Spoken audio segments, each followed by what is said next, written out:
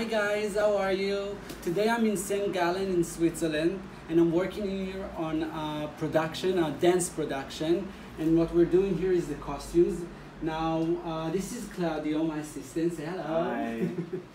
And together we are painting our costumes. We're using different types of paints, and I want to give you a really nice tip. So when I use paint, for now we're going to use acrylic paints.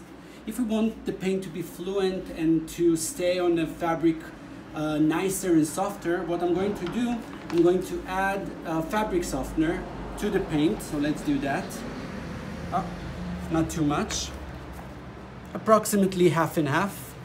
And as you can see, I'm mixing the paint now. So the paint becomes one with the fabric softener. Now, let's go to the costume for a second. So when I'm working with the paint on the fabric, the paint is getting very, very fluent. And when it dries, the fabric stays soft and it won't become stiff. So this is a really, really nice way to work, and I think it's a really, really cool technique for today. So hope you enjoyed our tip, and see you next time, I guess also in St. Gallen. Bye.